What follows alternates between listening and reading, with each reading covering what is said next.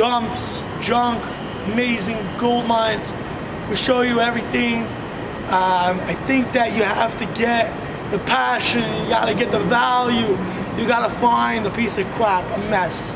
Because I think that when someone calls you up and says it's perfect, it's beautiful, and I can rent it today, don't interest me. I don't know about other people. Go and tell you my experience, my interest. Interest me is a mess. I like junk, smell it, see a mess. A guy called me, a person calls me, and they call me with problems. They don't call me when it's location, it's location, it's location.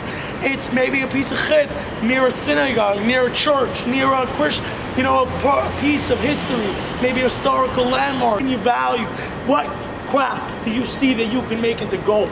One man's trash is another man's treasure. But at the end of the day, it's what you're going, it's what you're flowing. It's how do you grow this piece of crap, this piece of property, this parking lot, this parking space, this thing from no man's land to someone paying you money. Because everything comes down to what can I get out of something?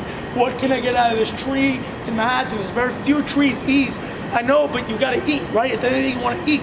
So at the end of the day, you gotta look, how am I gonna be able to make it happen out of this tree, out of this property, out of this apartment building, out of this land, out of this parking space, out of this garage, out of this condo, out of this commercial building, out of this flat, out of this condominium, whatever type of asset or class or commercial or residential or real estate, I'm gonna change it. I'm gonna be determined. I'm gonna smash it. I'm gonna be a game changer. I'm going into this market, whatever. If you want to be Detroit, Michigan, Philadelphia, Pennsylvania, if you want to go to Florida, let's say a few years ago, you want to go to Newark, you want to go to Trenton, you want to go to Canada, you want to go to Germany, you want to go to Poland, you want to go to Ukraine, wherever it is. And I guarantee you people are going to make money in Ukraine in the next 5 to 20 years.